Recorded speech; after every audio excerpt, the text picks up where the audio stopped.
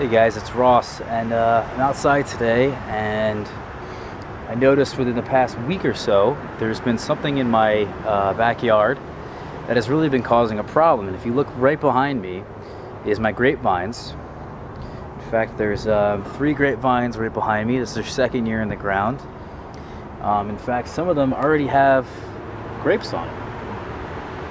Quite incredible, I must say. The really unfortunate part of this whole thing is that I have a Japanese beetle problem. But there are these beetles that were from overseas that were brought over when someone imported some plant material, and they've just now gone rampant in the United States.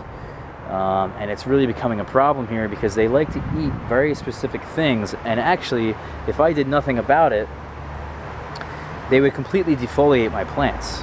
What's worse is that they are mating right now, and some of them will lie on top of each other. They're on the undersides of the leaves. They really just eat. I mean, look at this leaf right here. This was a leaf. So I mean, it's just incredible what they do. They have no predator.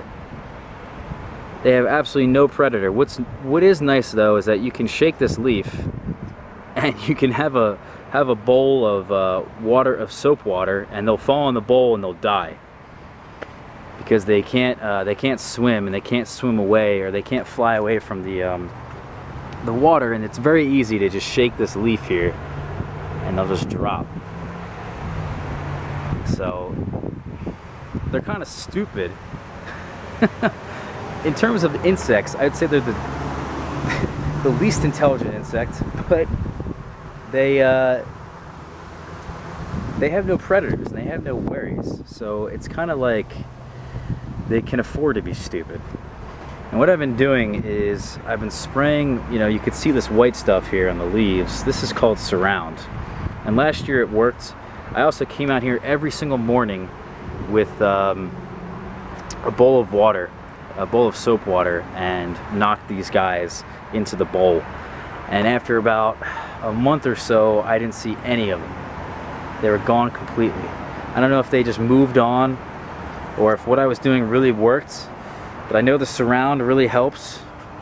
Unfortunately, every time it rains, it washes it off. But I really need to get these guys sprayed even more because the Surround isn't doing enough, as you can see. I mean, they're just everywhere. They're absolutely everywhere. And this isn't just on my grapevines, okay? They don't seem to really bother apples that much, but they've affected my apples. They've affected my sweet cherries. I mean, they actually like the sweet cherries, I think, the most. You can see the leaves here with just bite marks all over them. They also enjoy my persimmons. And it just seems like there's very select fruits here.